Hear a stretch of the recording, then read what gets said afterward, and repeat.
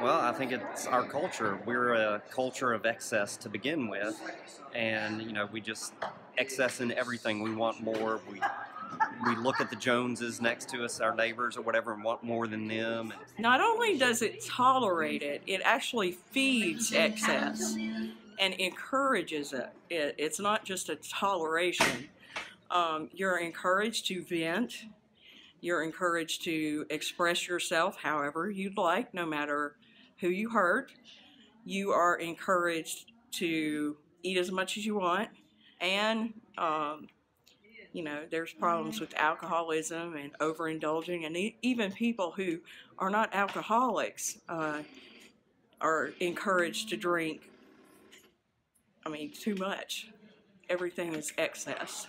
Our culture not only tolerates it, but it expects it of us and promotes it on TV and books, ads, every means of media.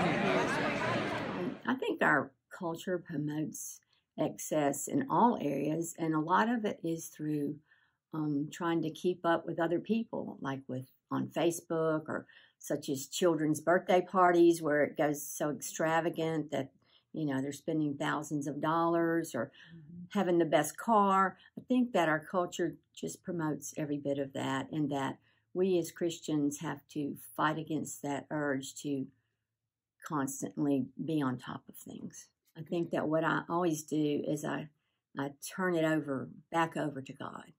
And that's hard because sometimes it's very personal, and it's hard to say, okay, God, I'm giving this to you. But that's what I do.